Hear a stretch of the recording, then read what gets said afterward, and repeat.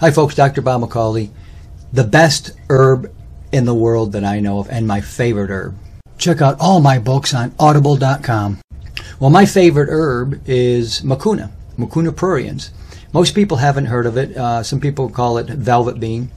And what it's got that no other herb in the world has is L-Dopa, which is an amino acid, and that is a precursor to dopamine. And so you stop producing dopamine, and then you produce melatonin and serotonin and all these brain chemicals. But so it's a mood enhancer. But what it really does eventually is it produces HGH, human growth hormone, and this is critical. It's one of the to longevity in it and staying youthful. I mean, I would say maybe the number one reason I'm so youthful and so energetic at my age, 64, is because I take Mucuna religiously every night right before I go to bed. Now, HGH, human growth hormone, you stop producing that stuff by 30 years old, especially if you are on a typical cooked food, sort of, especially junk food, fast food diet, processed foods, the kind of diet most people are on, honestly. And especially when you're in your 20s and 30s, boy, I'm never going to get old and sick. That's for somebody else, But you got to be getting HGH, human growth hormone, all the time. Now, human growth hormone is created and specifically in your body a couple times. Number one, 1 hour after physical workout. Okay, so you go to work out and you're lifting weights. It's got to be really physical stuff, lifting weights or running really hard, cardio. And then an hour later, you're producing HGH. Your brain is producing that. And then 2 hours after REM sleep. So, usually that's in the later hours in the morning, like 4 or 5 in the morning if you go to bed at a normal time. So, I take it right before I go to bed. I take about a half a teaspoon. I mean, I've been doing this for, 10, 15 years now.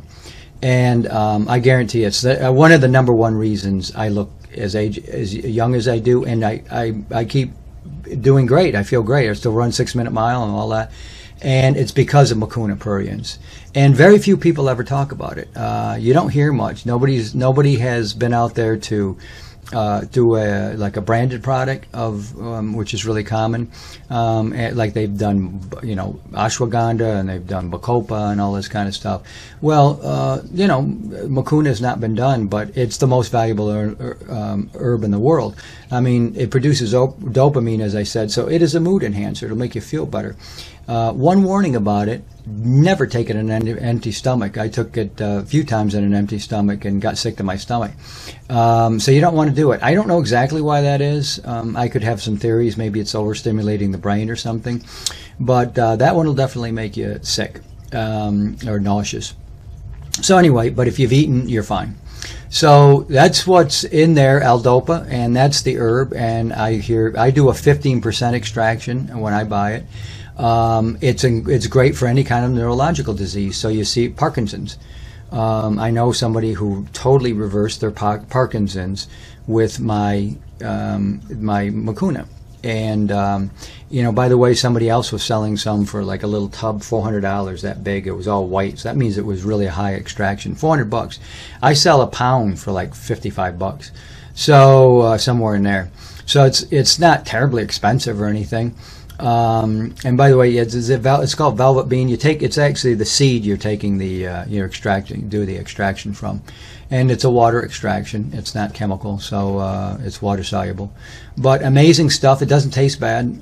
There's some really herbs out there that really taste really bad, like holy basil's awful, as an extract.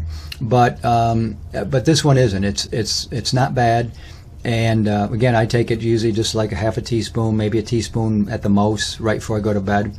And but Parkinson's, all your neurological disease. So when I hear about a neurological disease, seizures, okay, I'm going to recommend Magtine for that as well. I would recommend it for the brain no matter what, but Magtine is really good for seizures.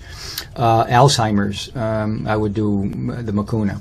Again, that L-Dopa, you want to get those brain chemicals really working. And again, you look at these dementia-related diseases such as Lewy body's disease or Alzheimer's. That's brain toxicity.